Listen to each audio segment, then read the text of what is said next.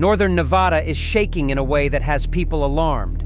More than 36 earthquakes have struck since late August, the strongest a shallow magnitude 4.8 felt across Nevada and Idaho. Dozens more have followed, forming a swarm that shows no sign of stopping. These quakes are breaking across the fault systems of the Basin and Range province.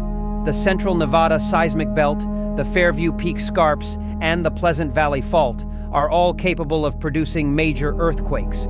This region is pulling apart, the crust stretching and fracturing, and history shows that swarms here can trigger sudden ruptures spreading for hundreds of miles. Nevada has produced destructive quakes before, and the same conditions are building again.